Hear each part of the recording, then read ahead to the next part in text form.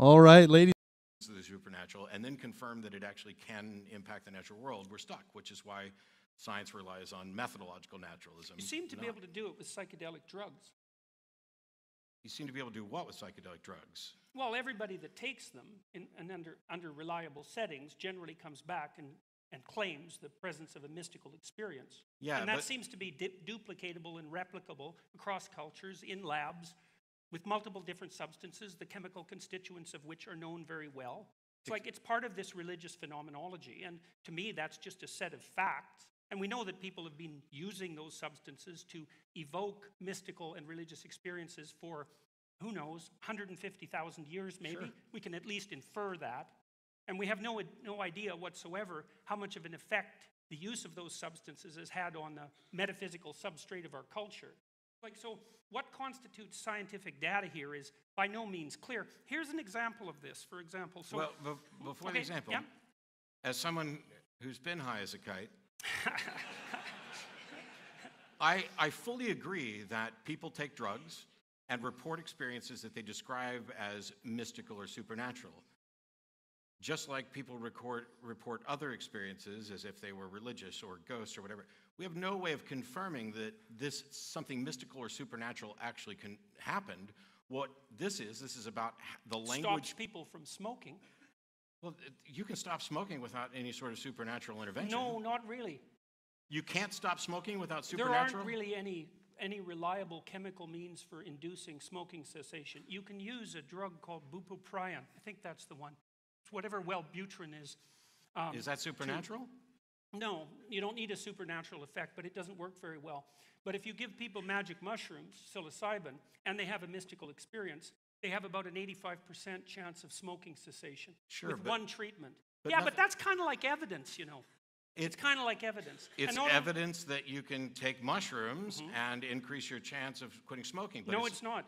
It's indication that if you take mushrooms and you have a mystical experience, you'll stop smoking, because it doesn't work if you don't have if you take mushrooms and you have an experience that you describe as mystical, then you'll increase your chance of smoking. But that doesn't tell me whether or not there was something to this notion that they had an experience that was supernatural in any sense. Well, it's not definitive evidence. It's not evidence at all. Oh, sure it is. Oh, sure it is. No. How is it? Wait a second. Wait a second. That's wrong. Okay. It is evidence. So, because look, no, he's right. You want to speak, He's right. You want to think through this skeptically. Okay, you have a pharmacological substance, it's psilocybin. You give it to people who are trying to quit smoking. The psilocybin doesn't directly have an impact on the smoking behavior. It has to elicit what's described subjectively as a mystical experience. And you can get physiological indicators of that mystical experience. And you might say, well, that's not enough to prove that it's a mystical experience, but, you know, you're conscious and I accept that. It's like you accept all sorts of things without being able to demonstrate their validity on every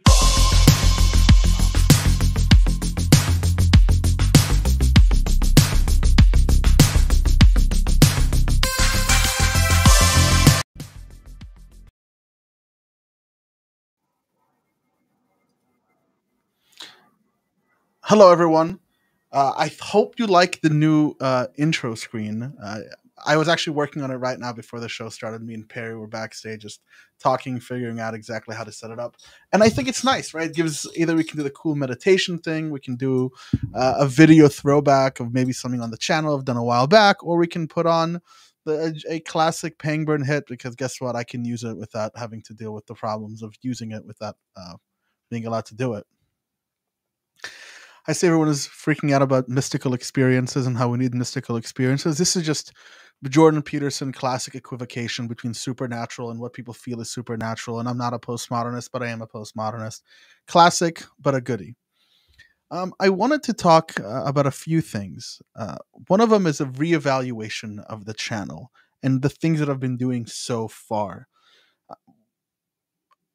A good friend of mine showed me this other YouTube channel that started around the same time that mine did, called Mindshift. And it's surprisingly a really good channel, and I recommend anyone to go view it. It's this ex-pastor who became an atheist who's creating content specifically for like people who are dealing with leaving atheism, leaving their Christianity and turning towards atheism, problems with the Bible, classic atheism 101 type of shit. And he has 13,000 subscribers. And I had to sit there and think to myself, well, what am I doing wrong per se? Or how can I go better at doing what I am doing? And with a little bit of research and a little bit of careful note taking, and I do mean a lot of. Why is it so bright? A lot of note taking, as you can see. I came onto something, and I think the idea is that YouTube already has so much diverse content that I think what is necessary for me and for this channel to be successful is to narrow the content that I am doing.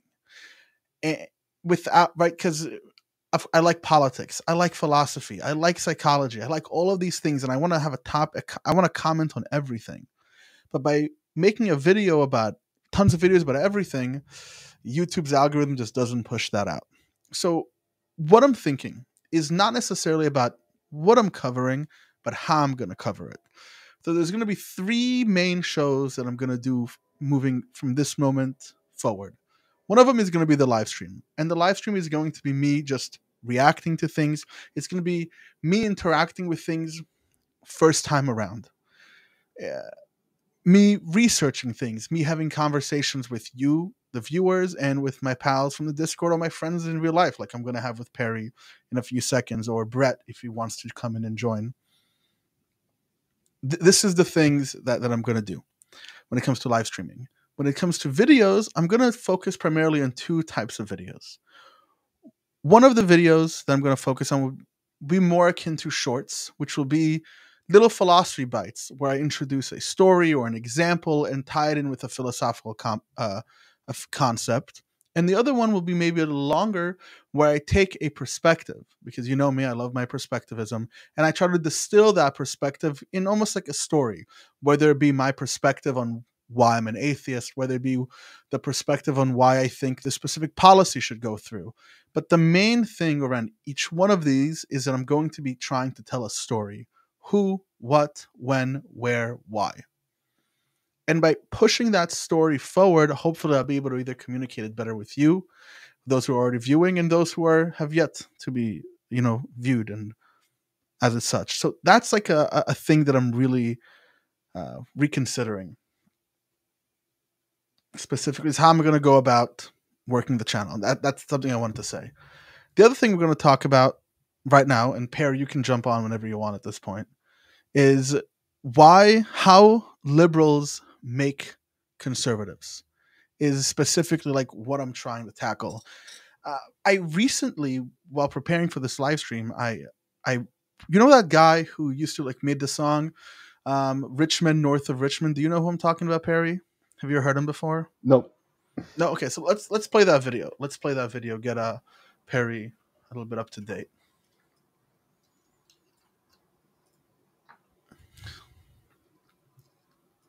Let me get that open.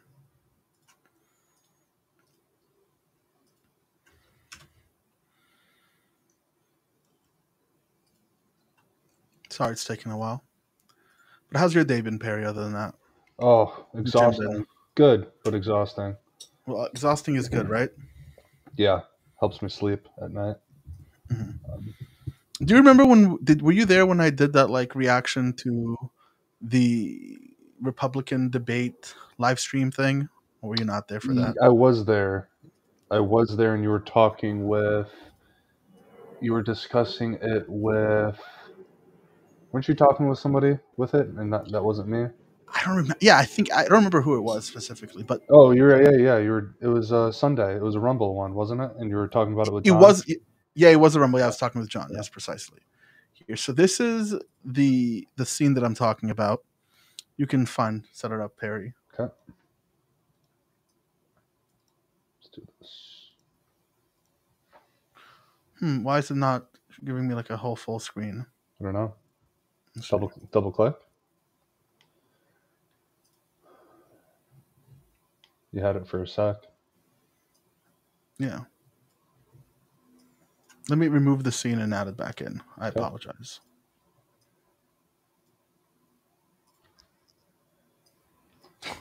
Big face Perry.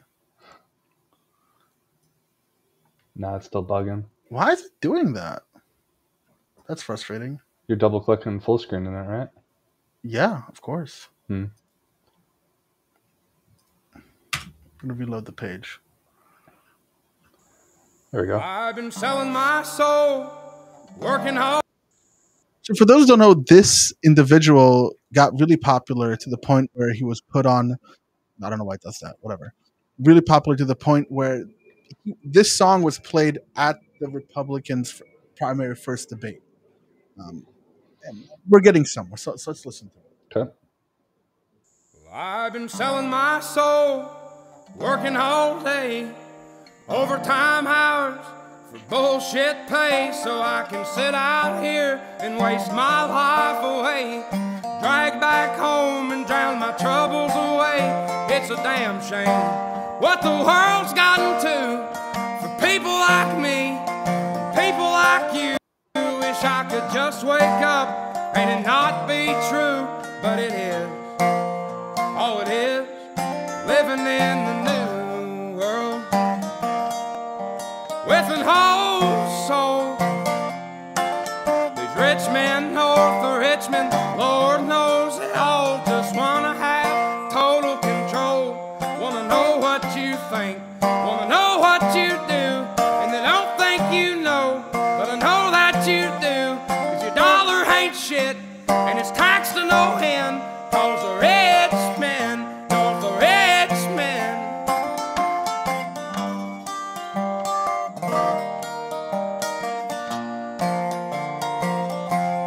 I wish politicians would look out for minors, and not just minors on an island somewhere. Lord, we got folks in the street, ain't got nothing to eat, and the obese milking welfare. Well, God, if you're 5'3" and you're 300 pounds, taxes ought not to pay for your bags of fudge rounds. Young men are putting themselves 6 feet in the ground, 'cause all this damn country does is keep on kicking them down.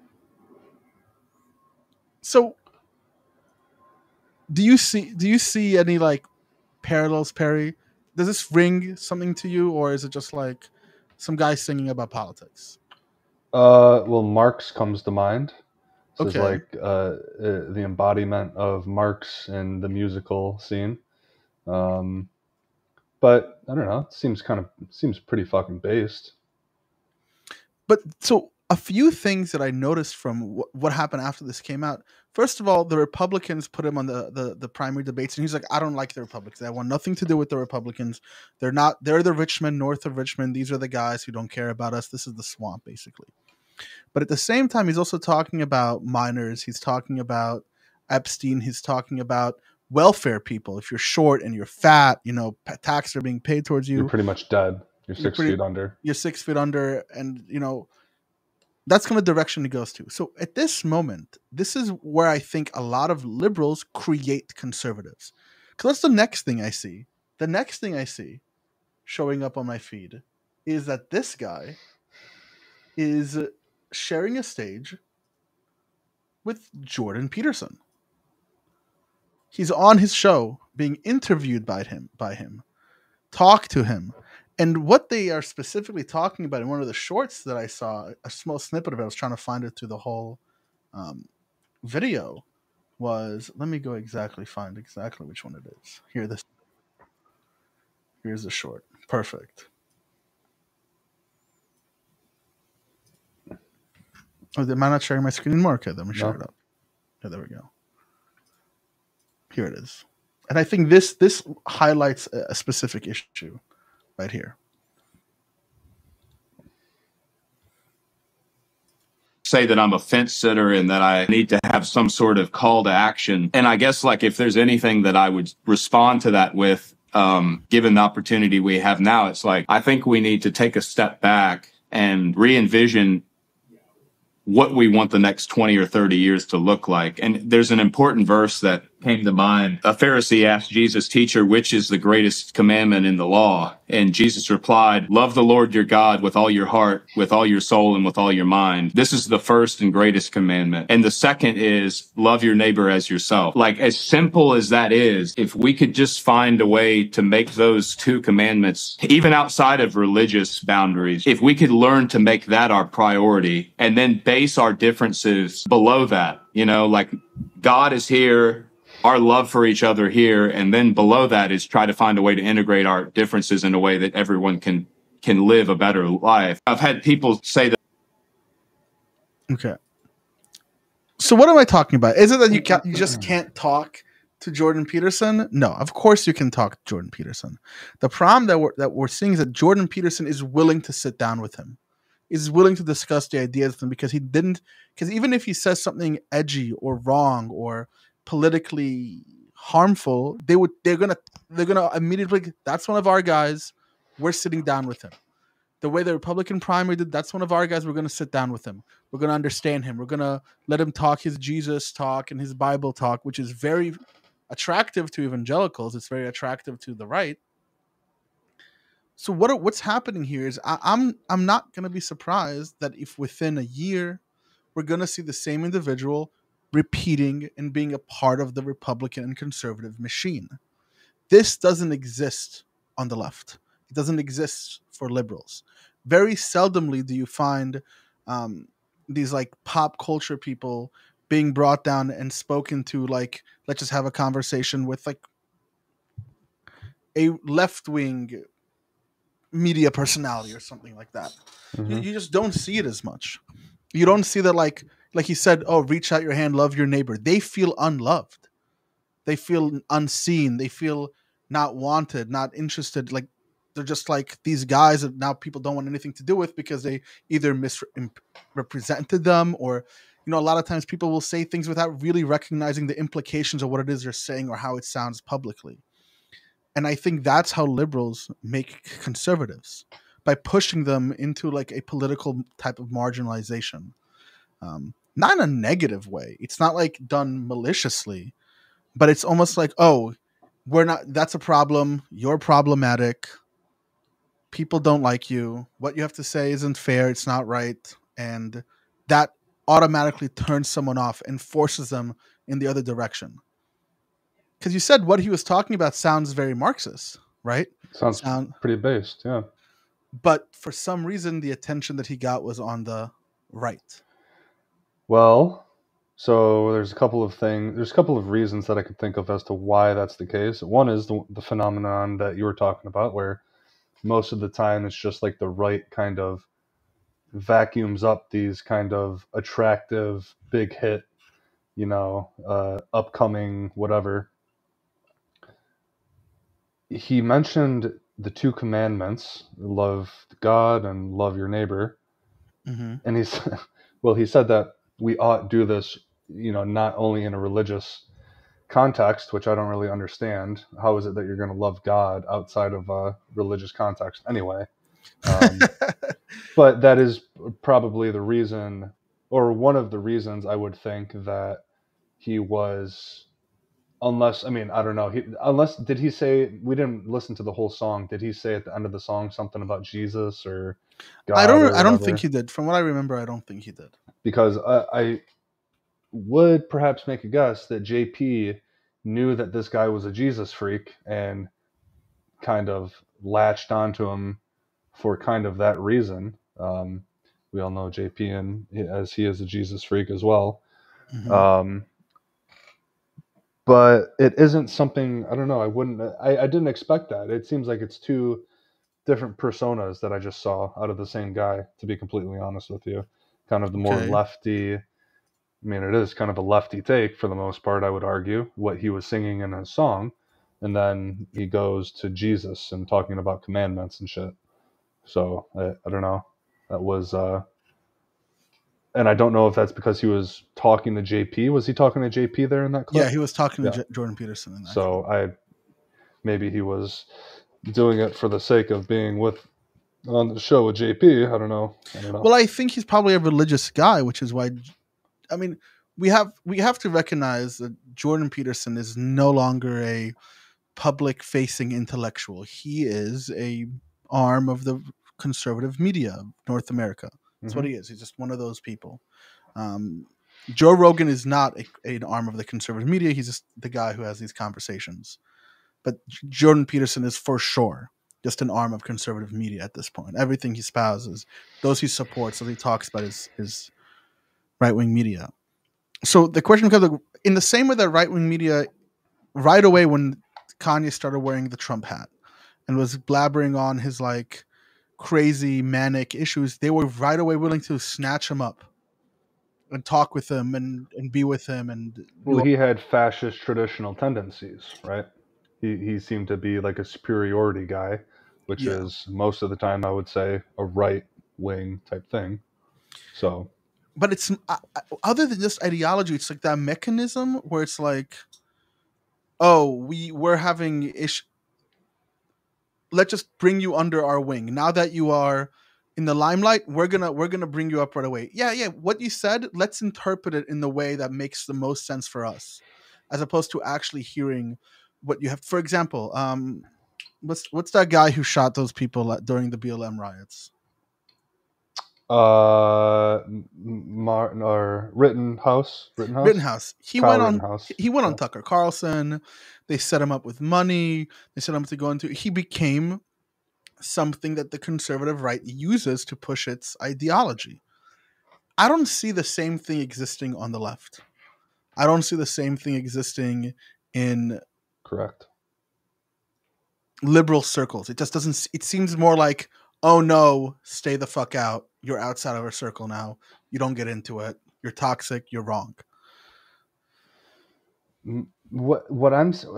This is what I kind of see with Kanye and then this guy.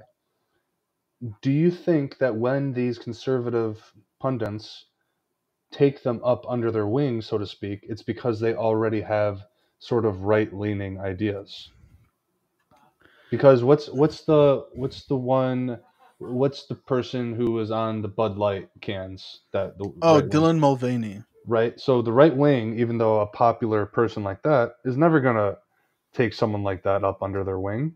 Dylan Mulvaney has Dylan Mulvaney became the butt of a joke, but this guy, when he first came out and said, "Oh, all those, DeSantis is not who I'm talking about," that's like, that could have been materialized upon. That could have been a way to appeal to voices that are not necessarily within the mainstream of liberal thought or whatever, and kind of push them over a little bit. Okay. Does that make sense? It's okay. I'm still here. It's just my camera doing its weird thing again that it does. It's going to turn on soon. And I feel like that's missing from the left. It's missing from the Democratic establishment. It doesn't seem to be there. That same type of mechanism to just like Caitlyn Jenner. It's a good one. Caitlyn Jenner is also a good one. Right? A trans person who supported Trump and became completely welcomed. Interesting. Right? Interesting. So, okay. Fair enough. But the governor, like I think the governor of New Jersey is embroiled in some like corruption cases. Automatically step down. We don't want you. I think a few years ago, what was his name? A lot of Democrats liked him. I forgot what his name was. He was a politician who grabbed some lady, had a picture of him like grabbing a girl's boobs on like an airplane or something. Sure it wasn't Trump? No, it wasn't Trump. It was some other guy. And they're like, no, they removed him from the seats. Like no one talked about him again. And I feel like that is part and parcel of a mechanism that doesn't exist on the left. It just doesn't exist there. Al Franken. Yes, Al Franken. Roger's right. Al Franken. So the right is really good at picking up strays. Anthony Weiner, the right is really good at picking up strays, and the left just doesn't do that. They don't have the establishment to do that. I just found it really interesting seeing this guy now on Jordan Peterson talking about. Okay, so let's try and falsify this. Let's try and falsify it. Okay. I love referring back to Ad Fontes and the graph of different. There's people on the left, there's companies on the left, and there's people on the right. The Young Turks, we'll take for example. Yeah. Have they had anyone who they've, so to speak, taken up under their wing, who they've brought on board? I mean, I know Sam Harris came on for a disagreement that they were having together, not necessarily an Correct. agreement. Correct. But do they do that with anyone where they bring up some? I don't know. Does anybody know? Because that would be, you know, the way that JP brought this guy up, this singer, whatever you want to call him. The way the Republican primary, the debates, they put him on stage, the way Fox News talked about him, the way every single pundit spoke about him in turn and supported him. Let's take the context of the song real quick. And yeah, you guys, if you have any ideas of the left media groups kind of bringing up people, so his song, it seems like his song was leaning left. No? I mean, that's what you heard. A lot of people heard it lean right because he's talking about minors and Jeffrey Epstein, which was like a right-wing talking point that like Democrats are like very QAnon-y. He's talking about people on welfare who are 5'3" and fat. That we care about minors, but not just minors on an island somewhere, right? So what minors is he talking about? We're talking about trans youth, right? Now, you could hear, oh, yeah, we should care about minors and give them the proper health care that we need. That could have been a narrative that people on the left could have used, at least in like online spaces or communications, which I just didn't see. Oh, Brett, do you want to come in as well, Brett? Come into the conversation. Yeah, jump in. What's up, Brett? For everyone, this is Brett. He's love talking with him. He's here. He's also from the Pangburn chat, and we're just chilling and hanging out tonight. Hey guys, can you hear me okay? Yeah, you sound great. Brett, do you have any thoughts on this singer dude and the messages that he's sending and him being on JP's podcast or whatever? I'm not. I've been working pretty crazy lately, so I'm not caught up to speed on no worries what it is, what the scenario is. Well, let's just keep this is just my little analysis. I recently saw, this guy who sang Richmond North of Richmond, who was like da na na na na. He kind of sung this little tune that was then played at the Republican primary. Do you remember this?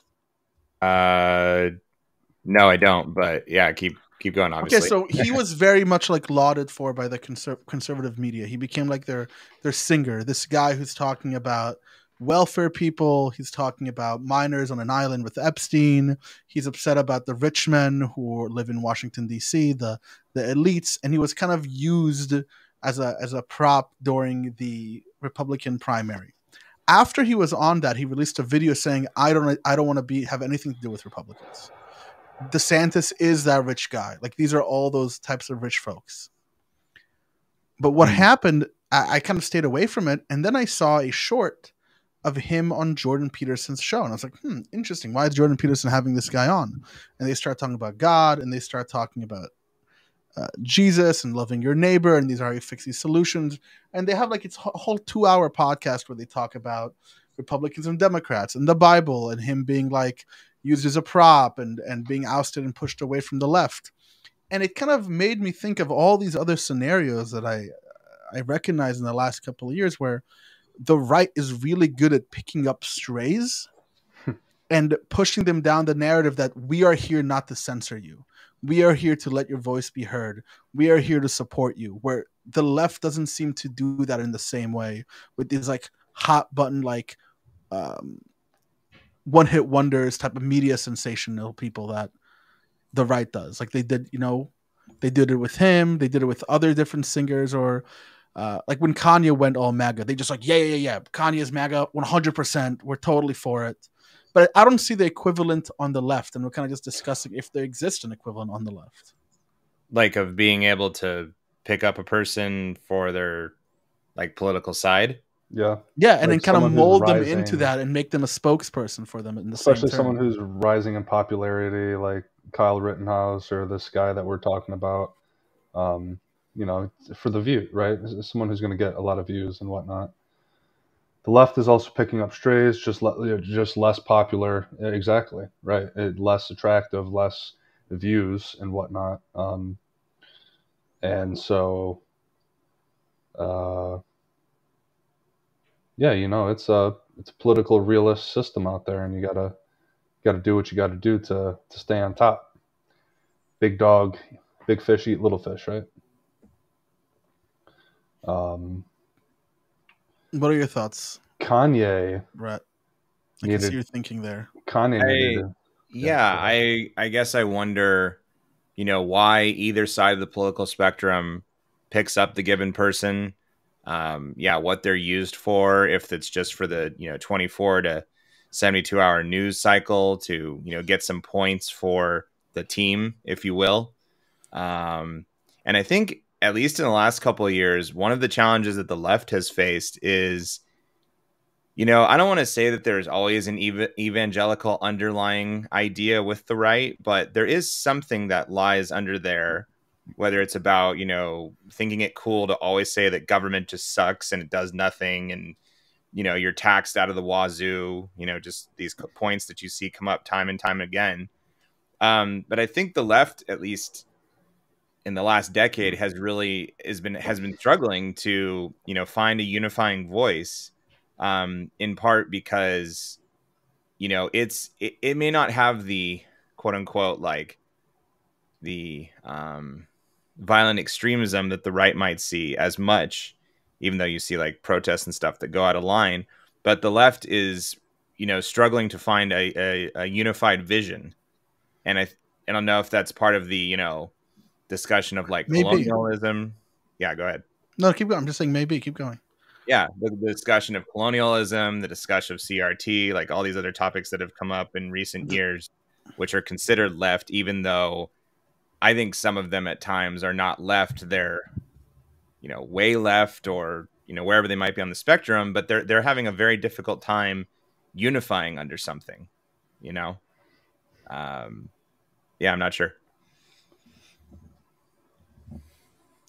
And I think about that lack of unification, and it's interesting because in the short that he said, he quoted, which one was treat your love your neighbor, right, like yourself. That's what he kind of said, Perry, if I'm not mistaken. Yeah, the first two commandments, right? Love God the most out of anything, and then love thy neighbor as yourself, right? The categorical imperative. Yeah, I think that what is interesting there, the right's policy does not embody to love your neighbor like yourself.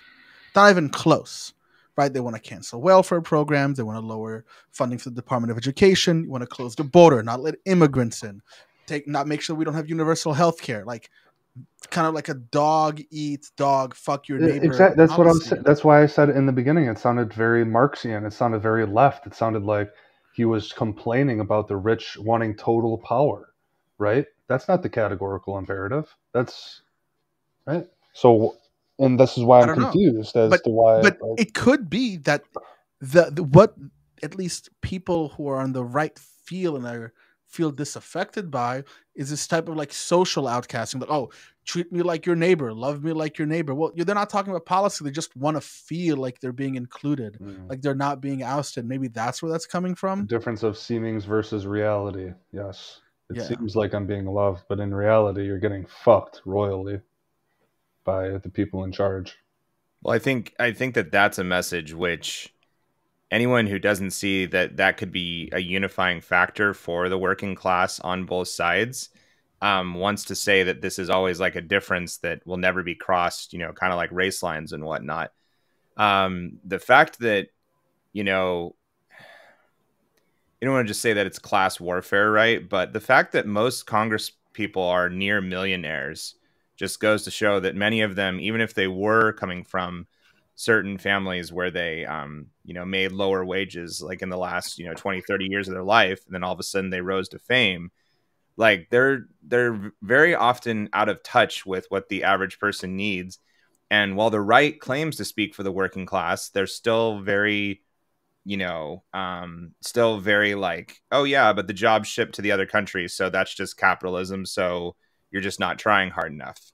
So it's a very dichotomous like message that they send, where it's like, yeah, individual, work hard, bootstraps, all this other stuff, but they're not you know, the followers are saying, yeah, but wait a minute, I'm supporting you because I want that and I believe in that and America and all this, you know, like patriotism followed by it. But they're also like, yeah, but all of my jobs just went to China for the car industry in, you know, in the 90s.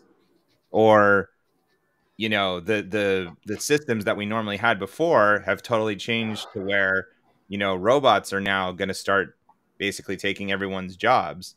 And so I don't know. I've always Let me ask you something, Brett, and or Dandan, because when you were talking about unifying, right?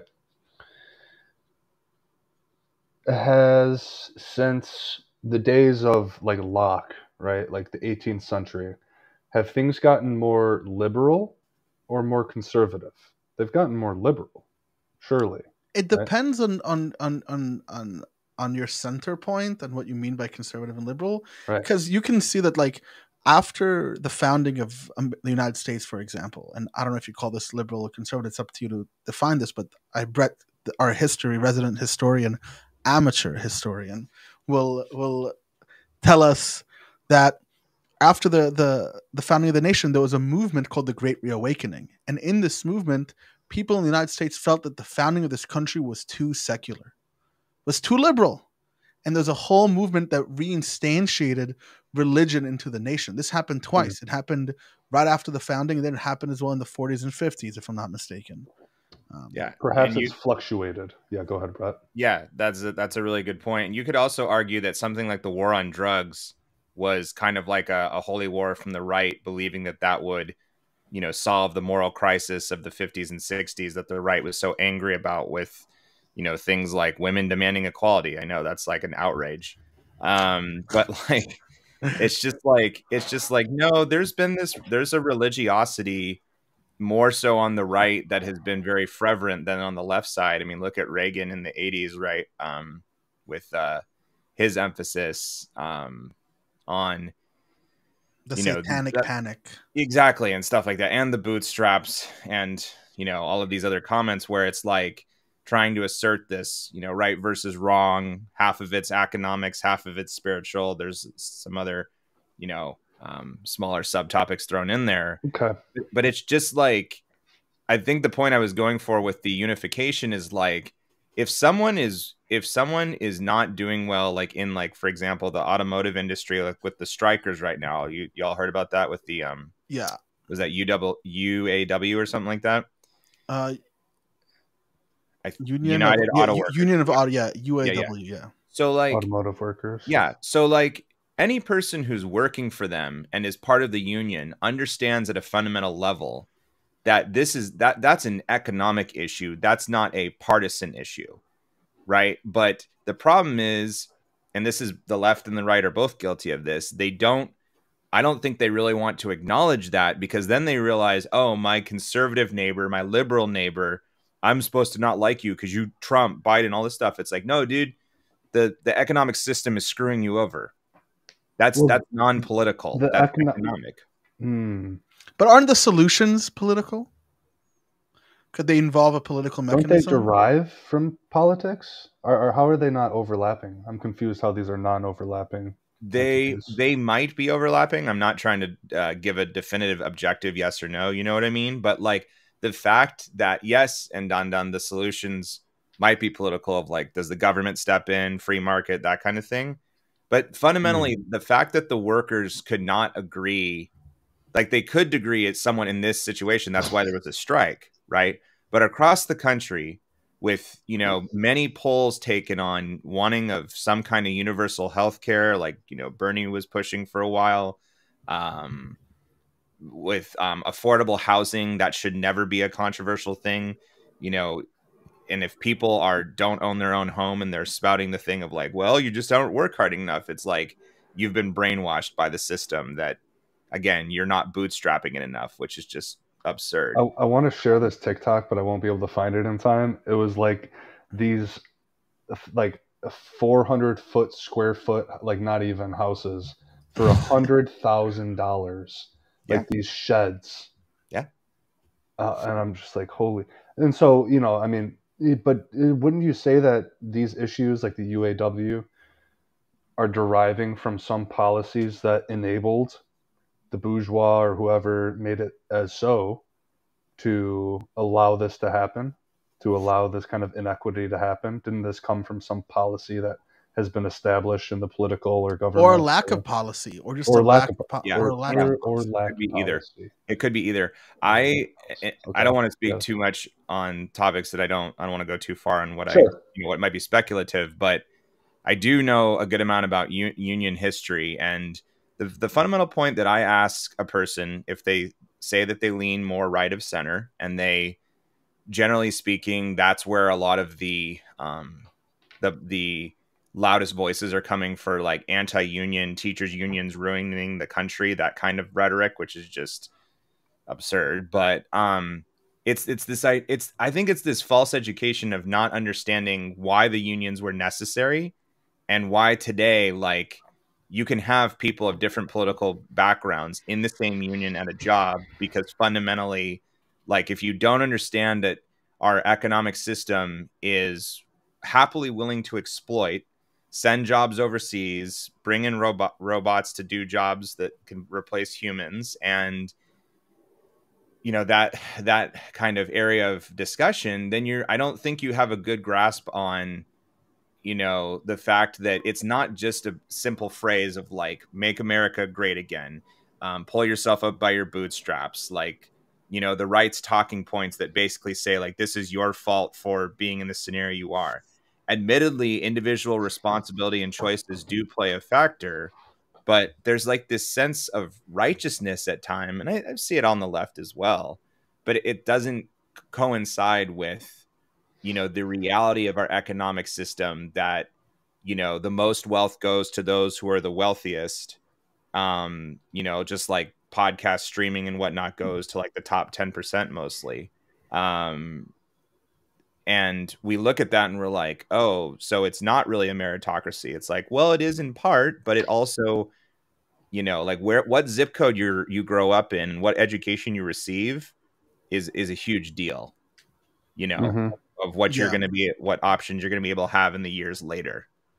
I think this will be really apropos to what you were saying, because education, where you are, America as a whole has been very much programmed to not like unionization, to not like anything that reeks of, and this was done by specific propaganda that was pushed in the 40s, 50s, even through Reagan. It was to be called a communist was worse than, want to talk about cancel culture. Right. It was literally a committee on un-American activities that if you were a communist, you'd be ousted out of every professional circle, right? It was in Congress, people have.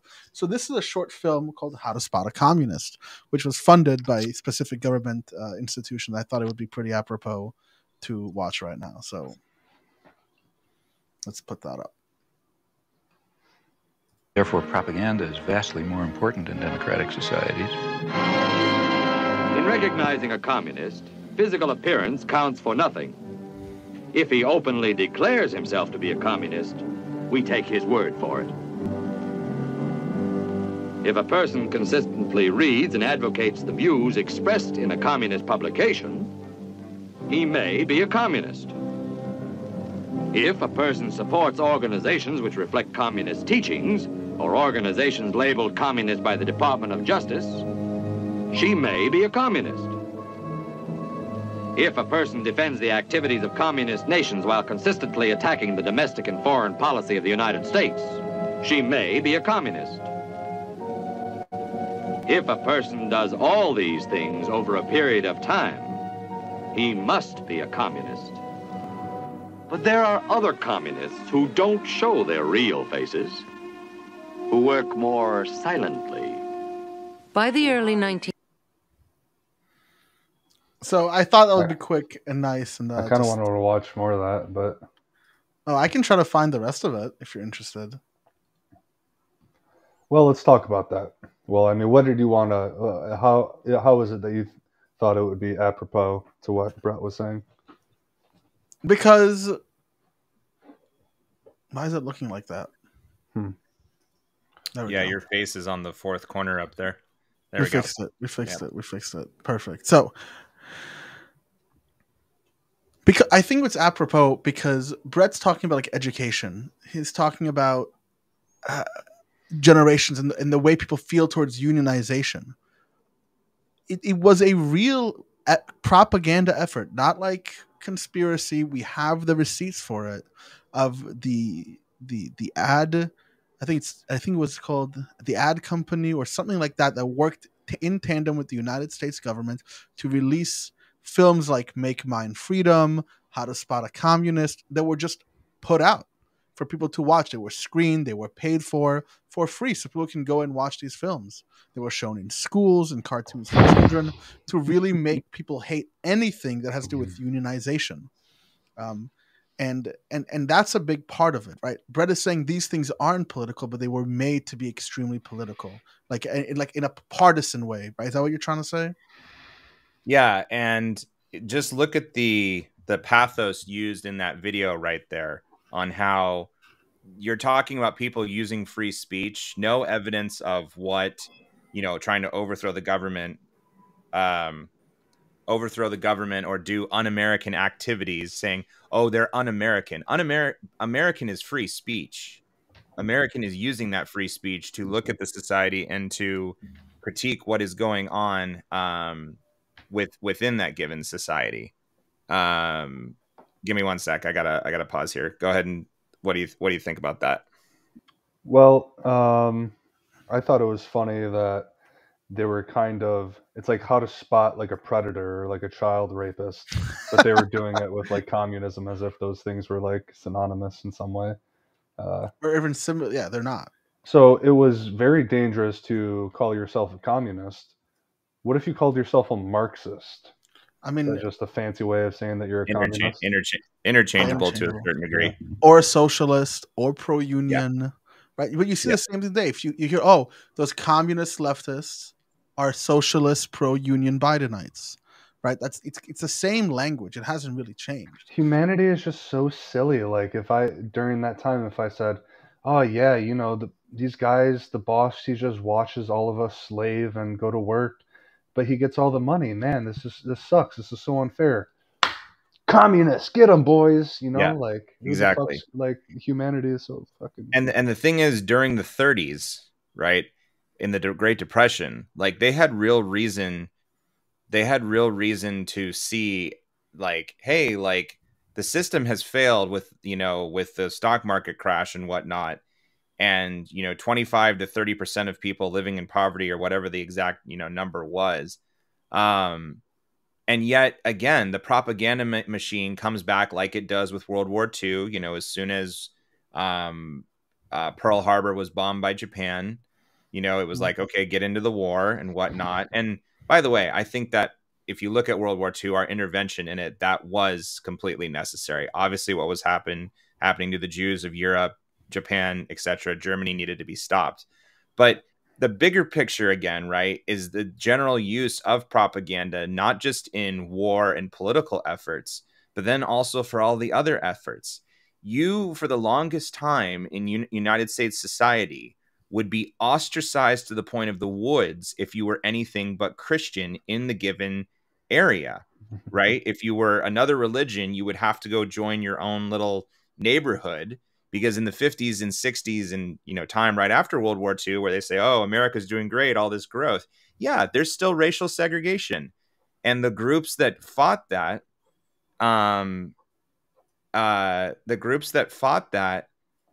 really were having a hard time dealing with the norms of the given society, right? White, people are going to be separated by race. People of a different religion are not as moral. If you're a communist, you don't believe in the ideals of the United States, like those kind of things. And a lot of the time, communism, it's just a side thing. Like communism was attributed to atheism, and capitalism was attributed to religion and theism. Yet it seems communism is atheistic. That's what I said. And okay, that capitalism is more theistic. Okay. But I always found that ironic because I feel like communism is more of a Christian type ideal, helping others, etc. And capitalism is more of the atheistic, there are no morals, big fish eat little fish type thing. I always found that ironic that most of the times they were attributed to. Yeah, well, American conservatives consistently have to contend with the fact that their God was pretty much a socialist, right? Like, Jesus was a socialist, 100%. Me and Vlad had a whole argument over this, and he JP'd his way around it, of course. But yeah, Who was that? Sorry, I missed it. old Colin days. Me and you remember Vlad?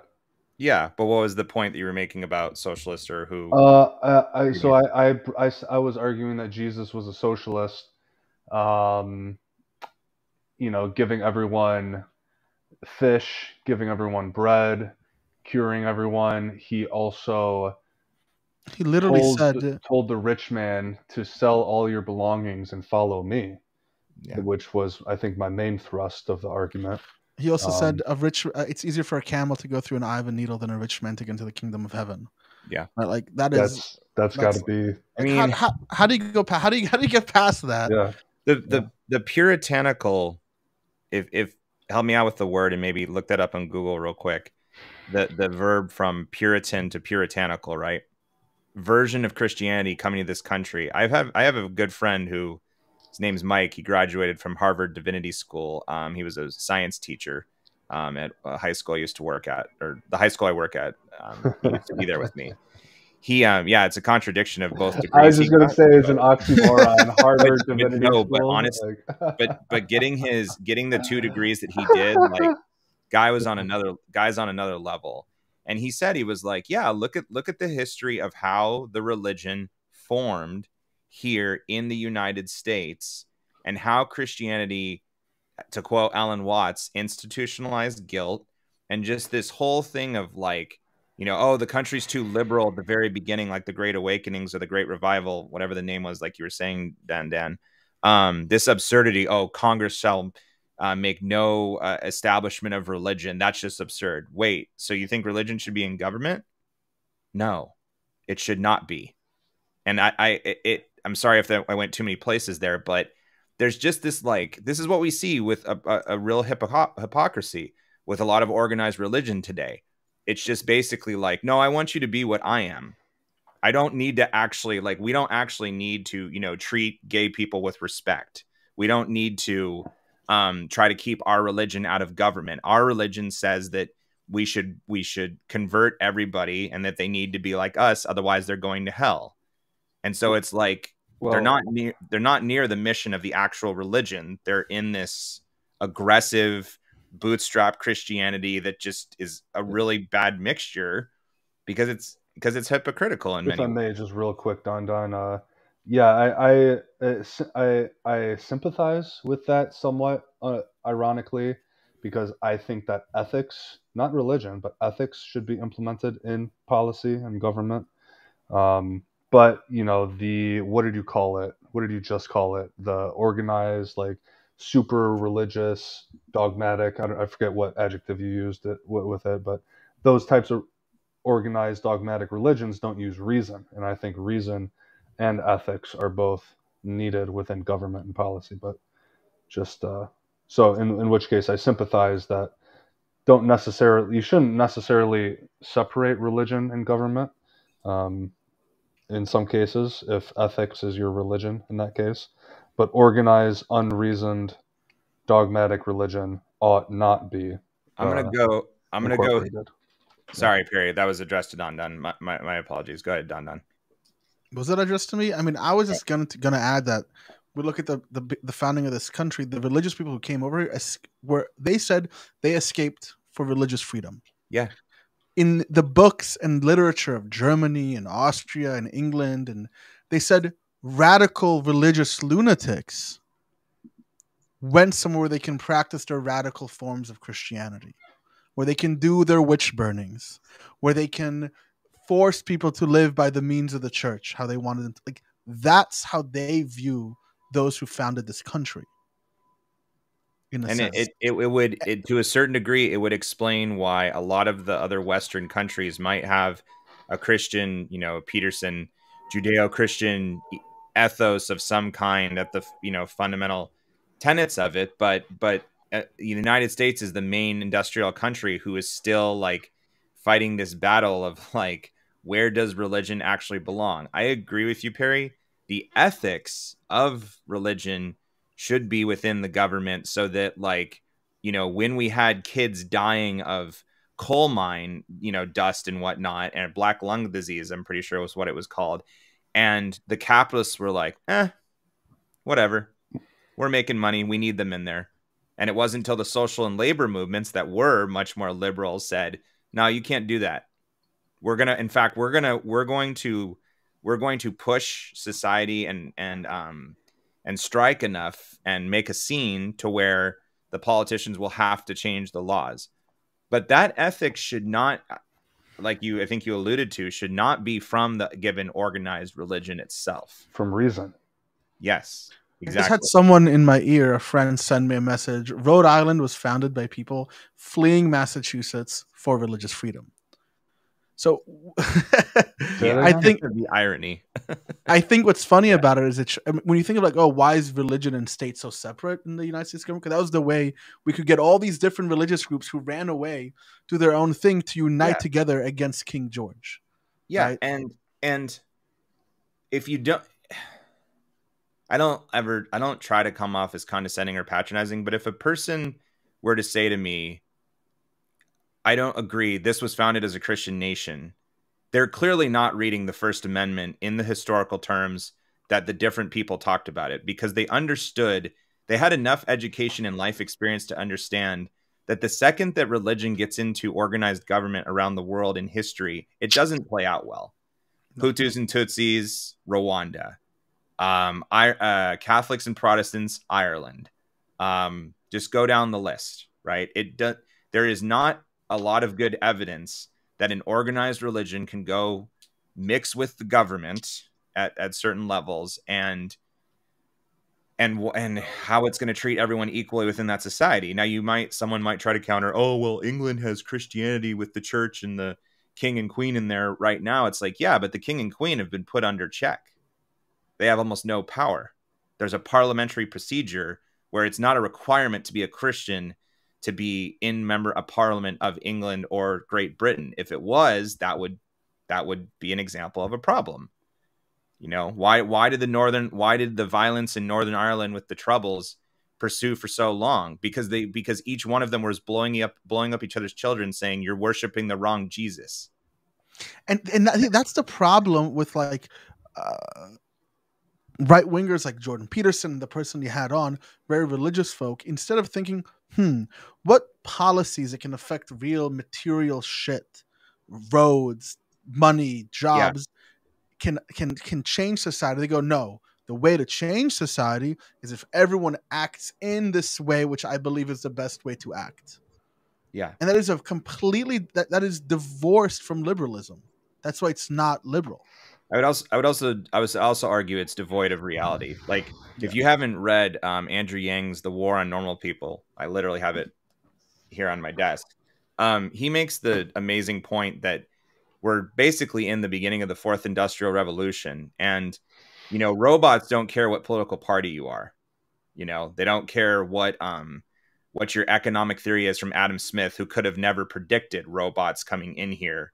To take over such automation, even though he might have seen some in the very beginning. That's another one too, which, let's go back to both Locke and like Adam Smith and, conservative or liberal thinkers of the past, couple hundred years. We have to update and modernize with thoughts and concepts that are related to the economics and the political situation of the given time period. And like I was trying to allude to earlier, it's just a very, like, the fact that the average person is being bamboozled by both parties right now to not get down to the common sense that many jobs are in danger of either not existing anymore, of, again, like automation taking over largely, but also then just the basic thing of like inflation of what can, how much you can buy with how much money you have these days. A lot of conservative areas will want to say, well, as soon as a town becomes liberal, then everything becomes ill-afforded. It's like, no, that's not really a thing. What it is that the towns get bigger and they need more, you know, they become large cities, and those They need large infrastructure. cities, yeah, exactly. But the problem is the It's problem also it's also larger cities tend to become more educated, and more educated people are generally more liberal. and see and see, I think that's definitely something we have to be cautious of, because it's not necessarily the thing of education or whatnot, you know, to say like who has a better grasp on reality. But I do think that in the terms of like, you know, how we are tribalized into our political parties, and we don't admit, you know, several truths that can exist at the same time. And also, you know, why is lobbying a thing? Why are groups allowed to go into Congress and spend the tobacco industry obviously famously did this in the 90s, and I'm sure, I haven't followed it in the recent decades, but I'm sure does to a certain degree still today, to not make, you know, tobacco fully illegal because of its harmful effects. I don't know if I would say if that would be a good thing, but like the point is that the ethics at times are not in the system, right? Correct. And housing is a perfect example. When someone says to me these days, when because my fiance and I are at some point looking to buy in California, which might be just a laugh, but like unless we want to be in, you know, in the middle of nowhere where we don't have any friends or family, but it's a very thing of like, oh, if you don't have a house, that's your problem. I'm like, I want to hear who's saying that. Yeah, when those guys bought a house for $17,000. Exactly. Yeah. Exactly. HG brings up a good Well, point. working as like a coach at a high school. Yeah. HG brought up a good point that Brett was talking about earlier, that the economic, political, whatever policy is based on the time period and location of a certain area. Even philosophy like this, if you want to understand Socrates, you got to know Greek art, Greek culture, the time period, the geography of it all. So, you know, all of these things are, and with technology, especially right now, AI, all of this stuff, it's going to be extremely hard. I mean, we have so many problems, I feel like, at least economically, especially economically, to deal with before we can try and catch up to this rapid increase of technological advances that will surely play a role in, you know, in policies that are going to be formed later on in the next few decades. Well, a lot of what we're seeing from, you know, security, stuff like that as well. The issues we see with technology is because there was a serious period of deregulation in the 80s. Right? It used to be that you couldn't advertise to children on television. You were not allowed to make advertisements for children. Exactly. Oh, that was whose policy was Reagan. that? Reagan, that's right. Yeah. And right? they just took the gloves off. Like and you also weren't allowed to advertise for kids at a grocery store. You weren't allowed to like make cereal boxes. And now it's everywhere on social media. Yeah. Now was it also Reagan or JFK that made it that you had to do 13 pull-ups for your president? I think it was JFK, actually. You had to do what? 13 You had to do pull-ups? 13. That was your presidential fitness requirement, which nowadays ain't no way 3% of kids are going to be able to do 13 pull-ups. Or it was pull-ups, and then like. Oh, you mean like a presidential award, like your physical. Okay. Physical. And I'm saying nowadays, us fat fucks are not. You know, we can't do that, right? Everyone's fat because probably of advertising for sugary cereal to kids. Well, the whole psychology of Tony the Tiger, like the faces look down at kids to make them feel trustworthy. And like there's a whole message on that. Also because grocery store, look, there's personal choice. People may make good decisions. When you realize that you've become addicted to sugar and other things, right? You have to you do have to take some personal responsibility to make lifestyle choices. We can admit that, right? At the same time, something else can be true as well. When you go into the modern supermarket, how is it set up? Everything in the middle is the best selling products, and usually what gets front space as you walk in. When I walk in Walmart, it's produce for me. So really, yeah. For us from here in New York, it's also produce at first. It's not Doritos 4th of July hot dogs. That's like the third to last aisle. All the sugary. Because they want you to walk through everything to get there. To get where? The best-selling product. That's a good point, Don.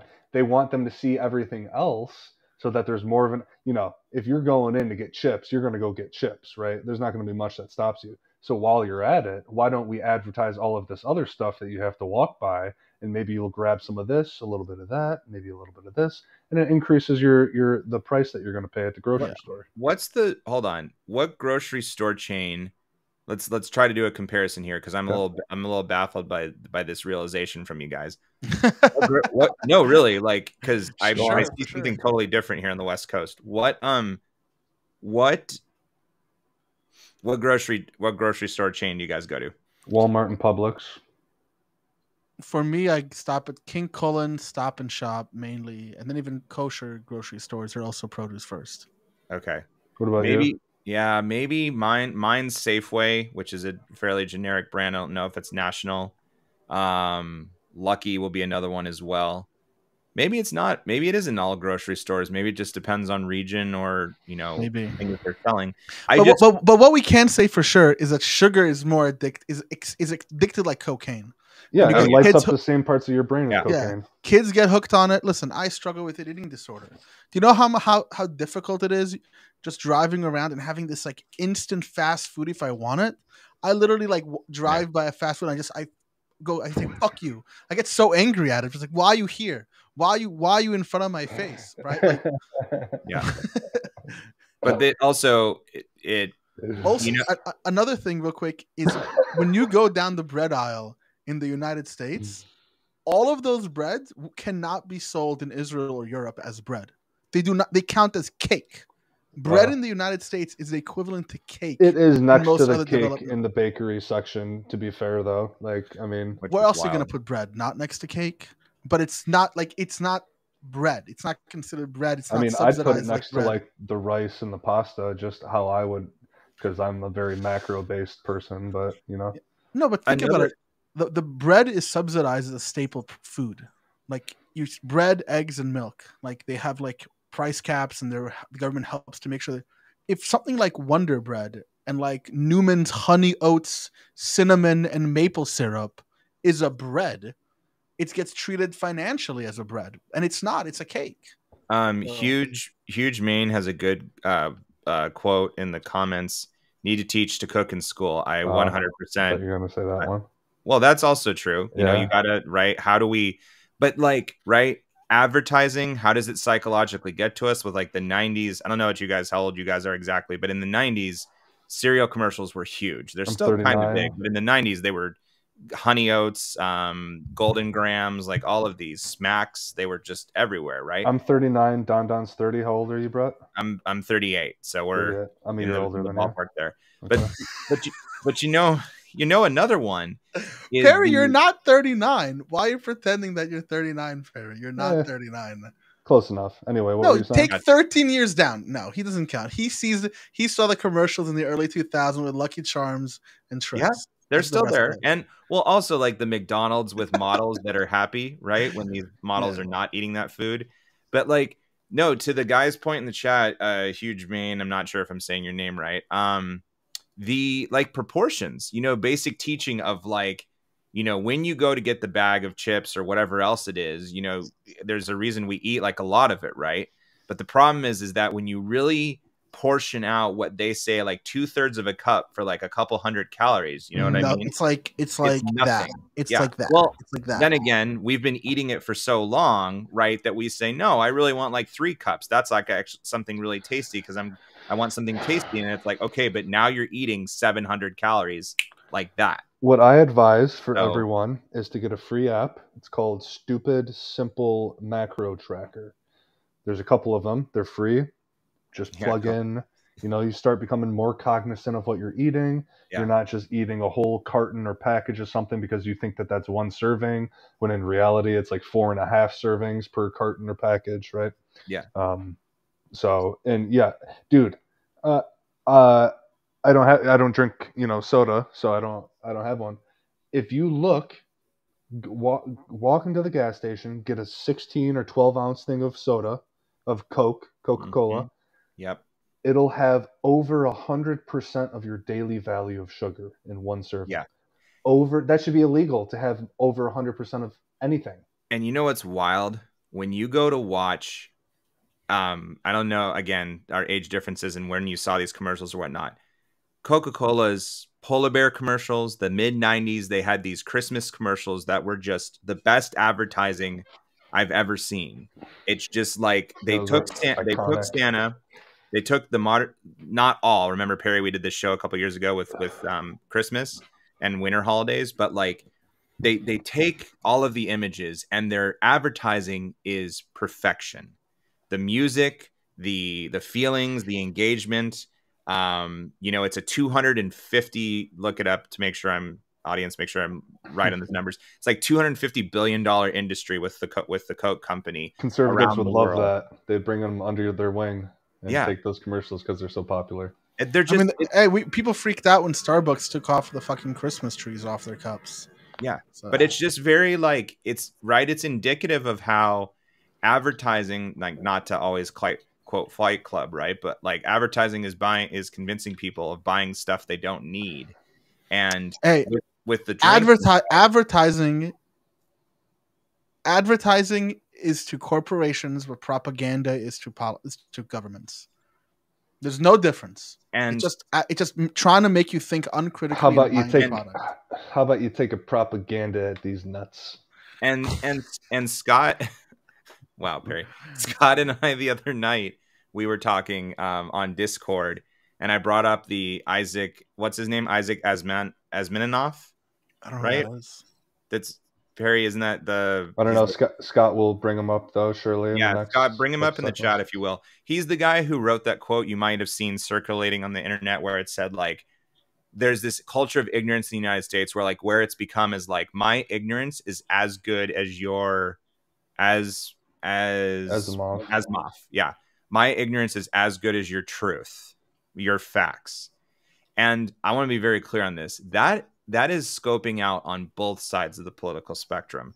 That scopes out on where you get onto social media, Twitter, other places now, and facts and truth and discussions to try to reach an agreement on what reality is, not like a metaphysical, like the philosophical that we could go down road, right, Perry? But like metaphysics. But the basic thing of like nutrition and how you create a civil society where all rights of people need to be protected, because I would argue part of the left's, going crazy on the things with gender and stuff is really because of decades of oppression to be killed, and ostracized and be kept in the closet. I think you're drinking a bit of the right-wing propaganda on your news feeds. I think when we look at political party versus political party and bills and actions and speakers they bring on and what is actually happening in legislators across this country, the Democratic Party brings in legitimate experts. Their policy seems to be based on scientific data much more than their counterparts. So I don't think it's even. I don't think it's even at all. I agree. I don't know what good it does for us to consistently point out who's smarter, who's better. It's not about who's smarter, who's better. I think it's one of those things where like they're not applying the Christian values of humility because of the propaganda, admittedly. Yeah. Or the cultural norms for decades of, whatever it might be.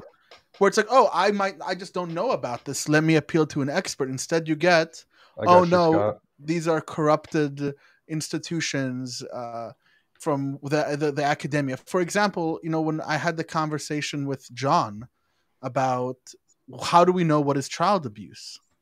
And instead of saying, well, we know it by we appeal to the scientists who study mental health and children and recognize that we look at the psychologists to figure out that corporal punishment was child abuse. But now instead of saying, yeah, you're right, that's what we do, it's, oh no, but the academia is corrupted. It's ideologically possessed, right? It's a way of saying that's demonic, I'm righteous. That's evil, I'm holy. my opinions are based in facts and logic, and their opinions are based in... Which is wild, because we know that with the construction of the idea of race and the 19th century beginning of eugenics and whatnot in the United States, we know, if you have read it and read the history on it, then that's the exact kind of bullshit. Excuse, I hope I'm allowed to swear on here. You're allowed to swear. I mean, I just said take a propaganda at these nuts, so I'm sure that you could say bullshit. That's the kind of bullshit that we now know, that if you don't acknowledge how that was created and how it made, you know, superior, inferior arguments about races and how they're all completely delegitimized. If you don't know that history and understand that history, you haven't read it and you need to understand it. But now, right, something seeped into where the association of feminism and whatever else it is from the 60s in the academia, it's like one drop of poison went into the entire well of academia, and the one person who doesn't trust, you know, the certain part of academia now doesn't trust the entire thing and thinks that, you know, vaccines cause autism. I'm not saying it's always a correlation, but yeah, you're right. Like there's this weird, like, hey man, like just because you got hit as a child, that doesn't make it okay, and you can't hit your child, right? Yeah, like, it's that same pattern of like justifying the abuse, justifying the way things are. Oh, things are changing. No, I turned out fine because I was hit. Then it's okay. Like the institutions.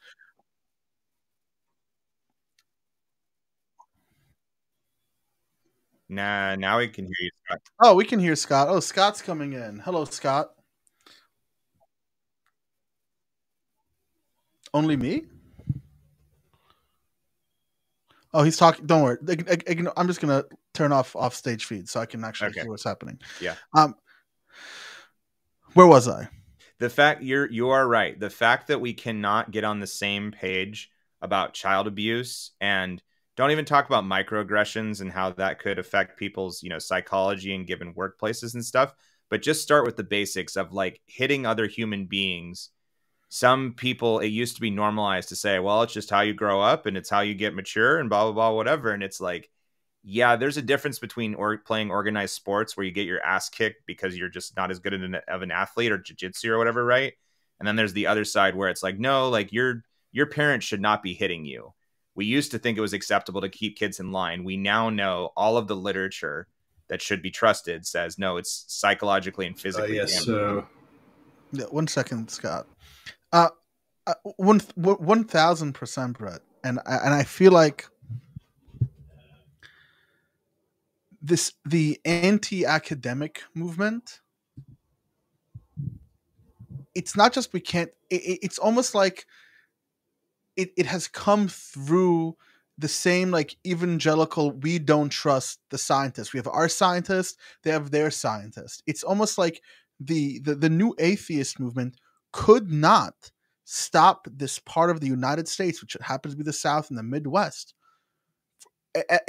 While they might have argued them out of Jesus, they didn't argue them out of conspiracy. They didn't argue them out of their hyper skepticism about everything except what they already believe. Yeah, in a way.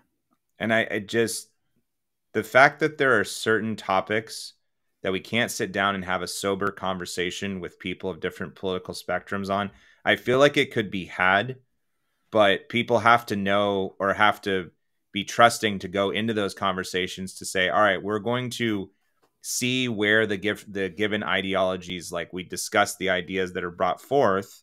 And if you have something counter, you don't just get to say, I don't like that because it conflicts with my, you know, my socio-religio beliefs of existence. It's like, no, like you really need to bring in counter evidence for something. And it's one thing that you're worried about the social aspects of society changing because of it might conflict with what you believe about the social aspects. But it's another thing when you're completely denying that, you know, sex. Look at how it used to be legal for a husband to beat his wife. Yeah, I mean, women couldn't own credit cards until the 1970s.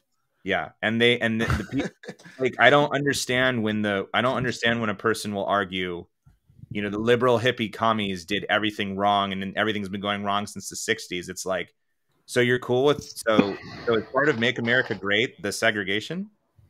Is part of Make America Great Again the time period where pretty much, and that I actually had an argument. I don't know about an argument. I had a disagreement with a guy. Heated disagreement.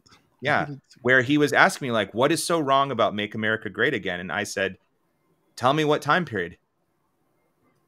And if you say the 1950s, you automatically lose the debate because of the racial segregation. It's a very white thing of you to say. Unless you have a crazy good argument for slavery, which I don't think there is one, but I mean, I'm not going to say that there isn't. Well, we're hitting the 1 hour and 30-minute mark, and I really wanted to go over this paper that someone sent to me, and I think this is exactly the right spot, because this paper deals, and I haven't read it yet, so I want to just like, again, my live stream from this point on are going to be me going over things that I haven't heard before, having relaxed conversations with my friends from Discord, my friends in real life, people from the chat. This is what this live streams are going to be from this point forward. And they actually talk about objectivity. So let's kind of break out from the politics and talk about, well, what is objective? How can we tell what is real in front of us? Well, I have somewhat of an ick against this word because I hear it used. There's two main definitions, and I hear them being conflated all the time. One is things that are mind and or stance independent. Things that exist independent of humans. If all humans cease to exist, this would exist, right? A tree, assumingly, exists if all humans cease to exist, independent of humans, of our minds. The other one, objective, is a goal or an aim, a telos, as said in Greek, a purpose, right? Like, what is the objective of the game of chess, or what is the objective of us doing this mission, right? So, and I hear these, especially with morality, privilege. So I don't know what this is going to be talking about, but these are the two ways that I know of, and people equivocate these two homonyms quite often. I think they also equivocate not only my objective, they also equivocate things that are not from the subject. For example, like the fact I'm holding someone and flipping it. This is an objective thing, and then they'll say, well, feelings are subjective, so they're not real, because then they'll equivocate objective with that which is actually real, as opposed to that which is born of the subject or dependent on our mind. That's for another whatever one, reason. Right? Yes. Yeah, subject versus object. Yeah, I would want to get clear on the definition of objective, and I agree with Dandan in a sense that you can tell me that I'm in the wrong category, but something like gravity is not up for debate, right? You know, gravity in 99.9% places on Earth exists. It's objectively real. It's factually, you can factually follow it and make conclusions about it. I don't know if that relates to either your definitions, Perry, or what we're going to read in here. Yeah, gravity is gravity as it's used as a universal law so that we could do science and physics. It is also a theory. So I wouldn't say that gravity exists 100% certainty. I'd say 99.9999999, right? But enough that we can move forward with it with certainty that yes, I'm not gonna go to the Grand Canyon and test whether or not gravity works by putting my body over the ledge to fall down a mile. And in my own terms, I call this lowercase o objective because we can't be 100% certain, but certain enough. Capital O would be those things that absolutely exist independent of our minds, which the paradox is we can't know, right? Because we have to use our minds to know these things, right?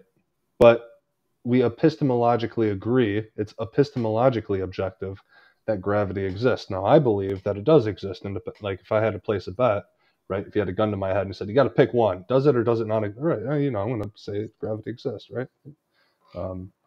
But yes, with enough certainty, I'd go, I'm fine with that, right? Okay, so that's it. Now I'm forcing us to go ahead and read this paper because, hey, we got to channel our inner Thomas sometimes and try to figure out, well, what do we mean by objective? And well, let's see. So this paper is written by Donna Haraway, and I believe it's from some 1988 volume feminist studies philosophy stuff.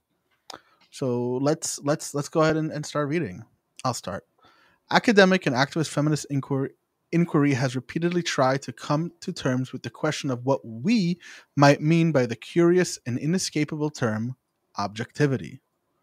We used to have a lot of toxic ink and trees processed into paper decrying what they have meant and how it hurts us.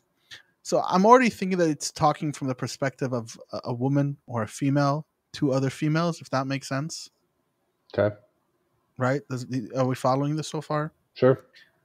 The imagined they constitute a kind of invisible conspiracy of masculinist scientists and philosophers, replete with grants and laboratories. The imagined we are the embodied others who are not allowed not to have a body, a finite point of view, and so an inevitable disqualifying and polluting bias in any discussion of consequence outside of our own little circles, where the mass subjugation journal might reach a few thousand readers composed mostly of science haters. That's a big sentence here. So what are we feeling about this one right here? There's some discrimination between the people in control, i.e. the scientists who have laboratories and grants, versus this kind of out group, we can call it, this kind of minority, who are not allowed not to have a body, a finite point of view, and so inevitably disqualifying and polluting bias in any discussion of consequence outside our own little circles, where a mass it's the who are not allowed to not to have a body. This statement rings out to me. I'm feeling like, think about it. This writer, what's her name again? Donna.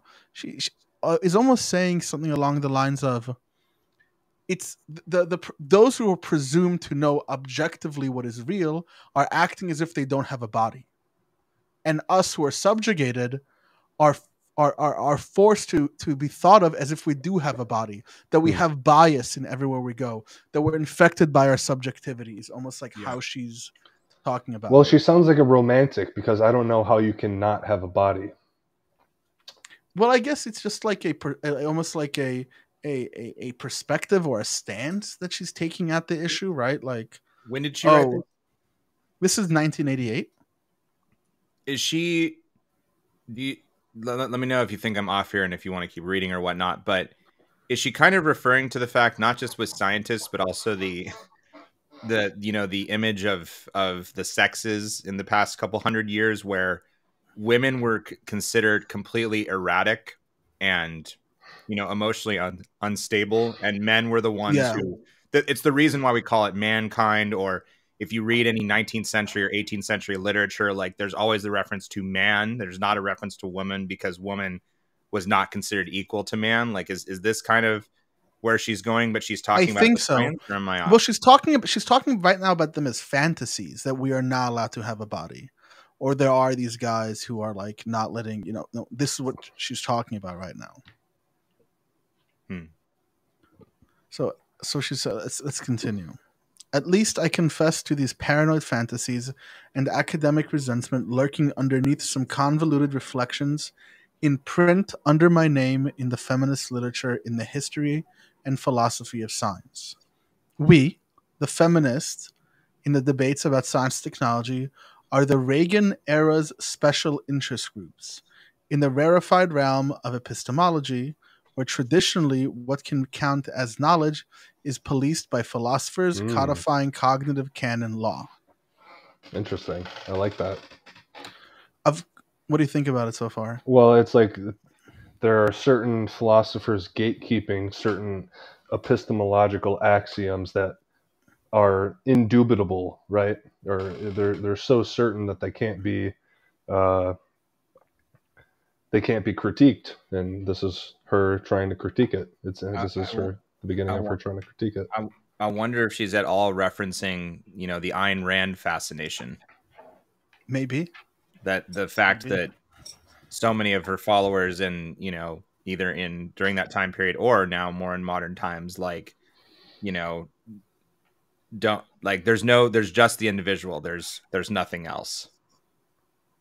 I mean, yeah, maybe. I want to copy this Reagan era special interest. What is she referring to? I was going to ask you that because you'd have a better idea of what exactly was going on during Reagan era to perhaps get a glimpse of what she was trying to talk about there. Let's see, the rise and fall of special interest group. A second.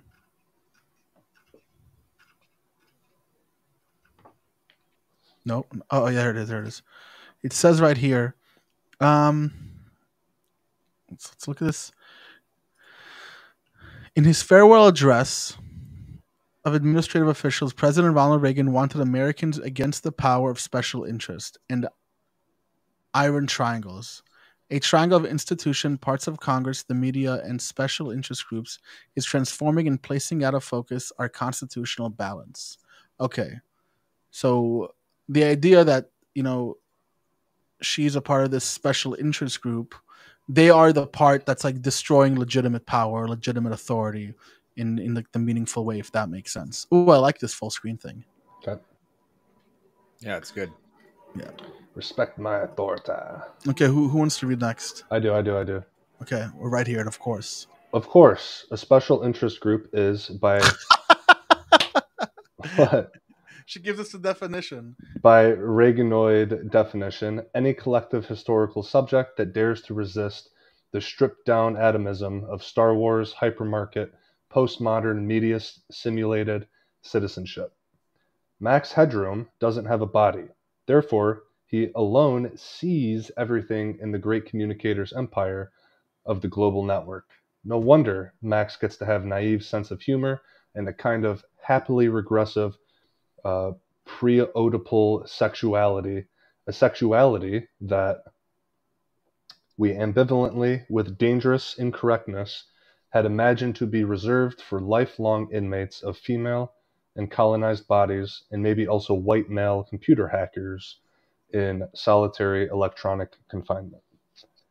It has seemed to me that feminists have both... I think we have to talk about this, because I lost myself a little bit here. Yeah, these run-on sentences are not my style, so... So there's a few here things that are really interesting. So first of all, I think when she said over here is, where is it? Of course, Max Headroom doesn't have a body. This seems to me like this comes from Deleuze, right? Again, the idea of not having a body, like, and therefore alone sees everything in the great, like when you don't have a body, you're unlimited in a way, and you can kind of see everything, right? Like you're a disembodied mind. You're no longer bound by that which like physical reality constraints. Okay. But Max, is this a reference to something? Is she going to talk about that? No, I don't think. But I want to know what this is. I don't know who Max Headroom is. Is this a character in some movie? It might be a character in some movie or some play. Okay. And for those who are watching this and are like, this is what you do when you read philosophy. You look up the things you don't know, right? Yeah, he's a fictional character. Played from actor, yeah. Advertised as the first computer-generated TV presenter. Okay. Next, let's keep going. It has seemed to me that feminists have both selectively and flexibly used and been trapped by two poles of a tempting dichotomy. Is it a false dichotomy? Maybe. We'll find out. Dandan knows. I have no idea. I haven't read this. Of a tempting dichotomy on the question of objectivity.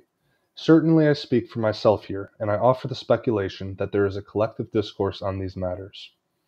Recent social studies of science and technology, for example, have made available a very strong social constructionist argument for all forms of knowledge claims, most certainly and especially scientific ones. It reeks of logical positivism. Yeah, it does. Where is it at the bottom? There's where's it on the other page? A little one. Where's the one? Oh, this is it. No. Well, there's some citation we have to find. We'll get there. According to these tempting views, no insider's perspective is privileged because all drawings of inside-outside boundaries in knowledge are theorized as power moves, not moves toward truth.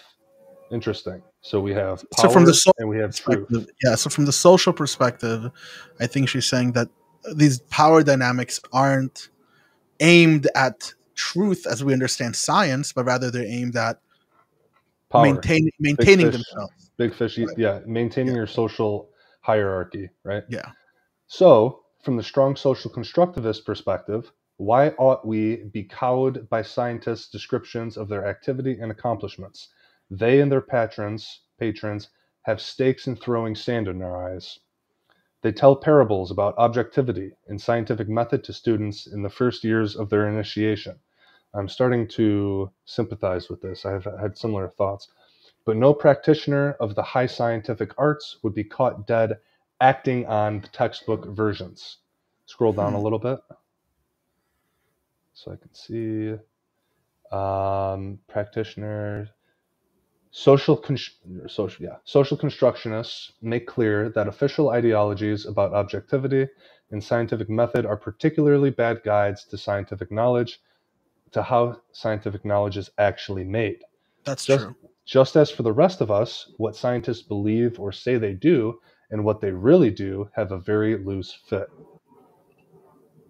You want to talk about that or you want to keep going?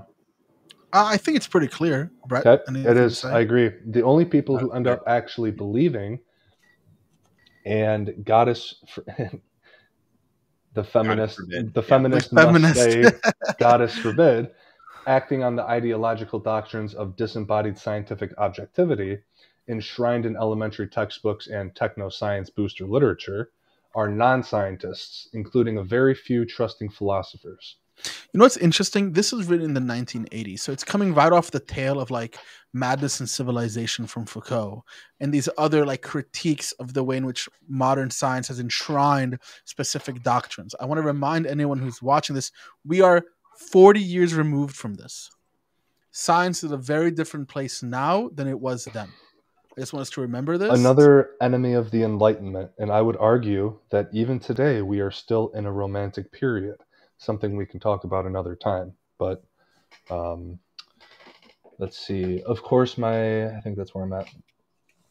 Of course, my designation of this last group is probably just a reflection of a residual disciplinary chauvinism, acquired from identifying with historians of science and from spending too much time with a microscope in early adulthood, in a kind of disciplinary, pre-Oedipal and modernist poetic moment, when cells seem to be cells and organisms. That's interesting. Yep. In a modernist poetic moment when cells seem to be cells and organisms be organisms. So for those who don't know, modernists and the modernist movement in general, philosophically and academically, could be understood as by there's like mental illness and there's wellness. There's good and there's bad. There are cells and there are organisms. There is a mind and there is a body.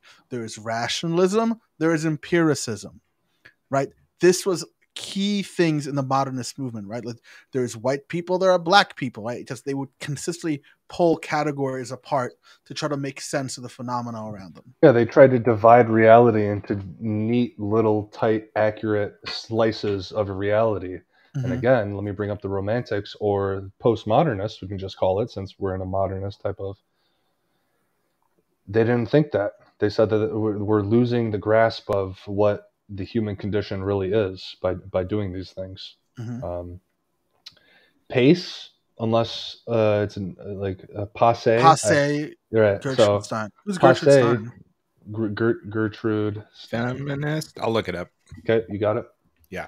But then came the law of the father and its resolution of the problem of objectivity, a problem solved by already absent reference, deferred signifieds, split subjects, and the endless play of signifiers. Who wouldn't grow up warped? Gender, race, the world itself, all seems the effects of warp speeds in the play of signifiers in a cosmic force field. I have no idea what she means by that. It was a very, very romantic sentence right there. Gender, very continental. Who wouldn't grow up warped? Gender, race, and the world itself all seem the effects of warp speeds in the play of signifiers in a cosmic force field. Interesting. In any case, do you find it, Brett, by the way? Yeah. Gertrude Stein, 1874, 1946, American novelist, poet, playwright, and collector. Born in Pennsylvania, raised in Oakland, moved to France. She hosted a Paris salon where leading figures of modernism in literature and art, such as Picasso, Hemingway, Fitzgerald. So all those pop Gertrude Stein, all of these, yeah, modernist pre-Oedipal cell team. Okay, I see. Okay. In any case, social constructionists might maintain the ideological doctrine of scientific method and all the philosophical verbiage about epistemology were cooked up to distract our attention from getting to know the world effectively by practicing the sciences. Interesting.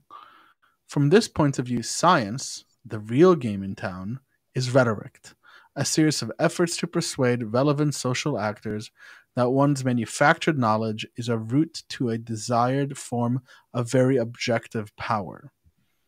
Such persuasions must take account of the structure of facts and artifacts, as well as of languages mediated actors in the knowledge game.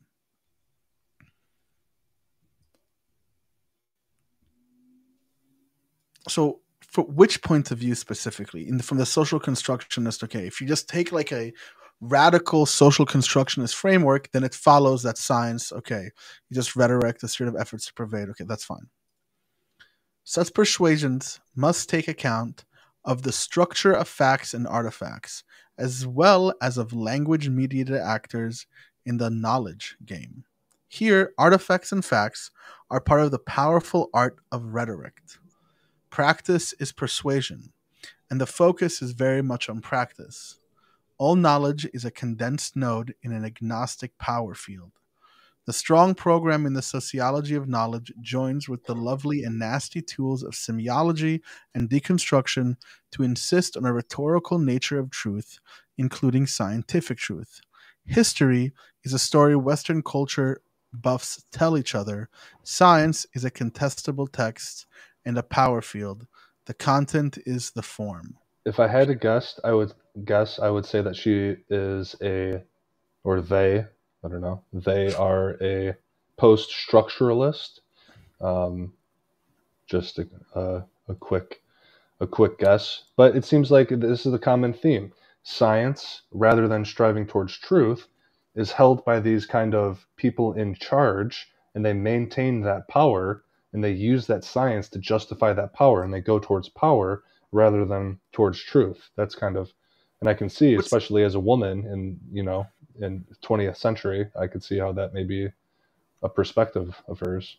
What's interesting is I can see a lot of people who might be a bit more, conspiratorial minded, read this and go, yeah, exactly. You see, Pfizer and the COVID vaccine, there's no real science. There is no science to back up any of these claims. They did that with Thomas Kuhn and his scientific revolutions. It's like, oh, there's a paradigm shift. That's how you know the science was wrong, because look, it's wrong right here. The science. But the perspective that she's elucidating now, I don't know if it's her perspective yet, right? Still very much like we're not really sure what her conclusions is. But this is a very postmodern perspective. And this is a perspective that a lot of people today who decry postmodernism as an evil consistently do and act on. Yeah, and then the throwing in of every topic around it. Exactly. Like when someone says like feminism caused this, this disruption or whatever we're seeing today, it's like, are you willing to acknowledge why feminism needed to come about? Or do you just think it's a liberal conspiracy, Can I read the next paragraph when we're ready? Yeah, of course. And then we'll really be maybe another 2 paragraphs and we should be done. Okay. Today's show, because my butt hurts from sitting so long. So much for those of us who would still like to talk about reality with more confidence than we allow the Christian right when they discuss the second coming and their being raptured out of the final destruction of the world. We would like to think our appeals to real worlds are more than a desperate lurch away from cynicism and an act of faith like any other cults, no matter how much space we generously give to all the rich and always historically specific mediations through which we and everybody else must know the world. But the further I get into describing the radical social constructionist program and a particular version of postmodernism, coupled with the can you move it up? Coupled with the acid tools of critical discourse in the human sciences, the more nervous I get. I want to repeat this last sentence. I want to make sure I understand what she's saying. The further I get into describing the radical social constructionist program and a particular version of postmodernism, coupled with the acid tools of critical discourse in the human sciences, the more nervous I get. The imagery of force fields, of moves in a fully textualized and coded world, which is the working metaphor in many arguments about socially negotiated reality for the postmodern subject, is, just for starters, an imaginary imagery of high-tech military fields, of automated academic battlefields where blips of light called players disintegrate each other in order to stay in the knowledge and power game. I see. The more she adopts this narrative, the more she starts seeing these things like a battle, a war between this and this, where we're trying to disintegrate one another like a video game. In a way, as she adopts this perspective, these are the other things that come along with that perspective. This rejected, dejected perspective that she talked about, this myth that women were saying is in academia, right? Just a struggle for power. That's what she starts getting paranoid about. What I also got an intuition of, and maybe I'm just wrong about this intuition as I am many times, the more that I try, but the further I get in describing the radical social constructionist program in a particular version of postmodernism, the more nervous I get. It's almost like she's afraid of committing the very thing that she's critiquing. She's afraid of creating this axiomatic box of what postmodernism is, when in reality, postmodernism is just the opposite of that which is outside the box and ever expanding, however poetic and romantic you want to get. That was my initial intuition, but I also like what you just said as well about the battling. They can both be right. Is there a connection here, or am I just putting this in my mind just by what I know about history? Is there a connection here with this idea and the constant competition to make bigger bombs? And, since World War II with the atomic bomb going forward, like when she says techno-science and science fiction collapse into the sun of their radiant irreality, war. So yeah, it's this never-ending building thing of like warfare. We're stronger. We're better than the other. We have this science, our science. This is all a competition. And now it's partially mixed, like she said, with the Christian right at the top of the paragraph, where it's like some people are totally fine with the idea that the world could end tomorrow because they believe that the second coming is a literal thing. Right. Just like some people would think that it's a literal thing to understand science in this way or something like that. It shouldn't take decades of feminist theory to sense the enemy here. Nancy Hartsock got all this crystal clear in her concept of abstract masculinity. I think I'm going to stop here for today, and maybe we'll just we'll find another time. Let's run it back next week or whatever. But yeah, we can run it back next week, continue the story along. So next week, everyone, the show is going to be this way, I believe. Again, we're going to probably watch a video, respond to something, talk about something fun, and we'll continue reading the story and this paper. If you're interested, I'll link it in the chat. We can all kind of read it on our own and maybe get back to it later, or however we want to do it. So, but with that being said, everyone, have a good night. And what is this David Hume on on your face, Perry? I'm sorry. It is pretty disingenuous to do that. I am nowhere as mighty of a thinker as he is, so I ought not idolize. But maybe, same thing with this guy, right? I'll never Marcus Aurelius, but no, you'll never. I'll never be who he was. But look at that beard. Yeah, I mean, imagine the amount of artistic prowess to do that to a man's beard with like stone. That's Oh just yeah, it's crazy. Unba freaking livable. Well, anyhow, have a good night, everyone, and we'll see you around next time. And as always, stay thinking.